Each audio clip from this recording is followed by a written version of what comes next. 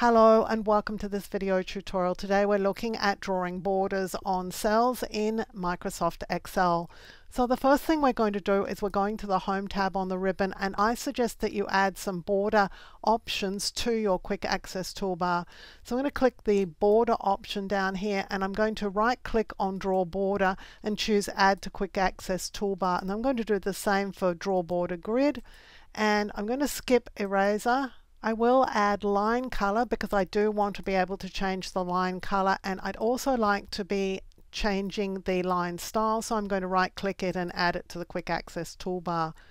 Now the way that these options work is that this is going to allow you to draw an outside border. So I'm just going to click on it, and now I can just drag over the area that I want my border on. Now this could be a large range of cells, but it could also be just a small number of cells.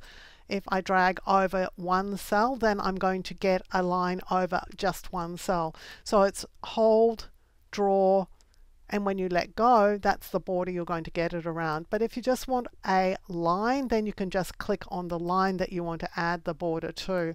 So in that sense, it works a little bit like the Draw Border Grid.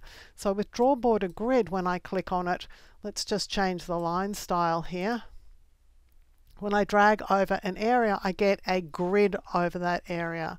So this is a series of lines, and of course it's going to be the color of the line color and this style of the line style. Again, I can just use this to draw individual lines if I want to, or I can draw it over a small area or a large area. It's just a really easy way of applying formats to cells. Now, I mentioned to you that I'd leave eraser off. The reason for that is that the eraser can be obtained by just holding down the Shift key.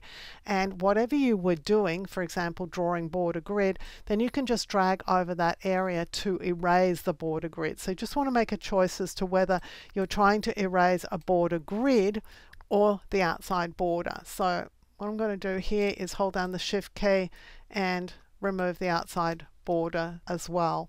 Now you could also have removed individual lines by just holding down the Shift key and just click on the line that you want to remove.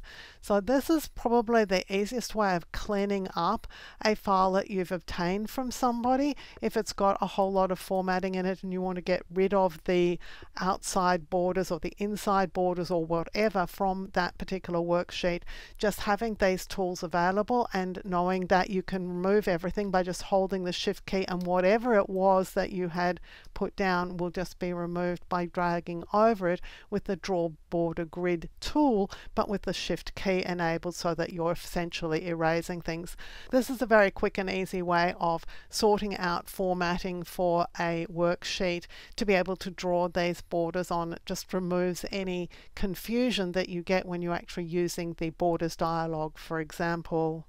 So to quickly format some data like this, I'm going to click on Draw Border Grid. I'm going to select my line style and color and just drag over everything, so I now have a grid. I'd like a heavier border around this, so I'm going to select my heavier border. I'm using Draw Border, and I'm just going to drag over everything. If I want a slightly thicker line under these headings here, I'm just going to drag across to create that line.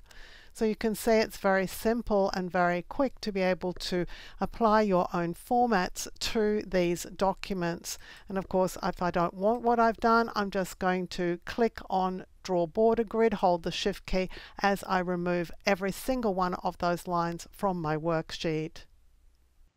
If you like carefully researched content like this, clearly presented in a step-by-step format so that you can get great results every time, then you'll love my other YouTube videos. So give this video a thumbs up and click to subscribe to the channel.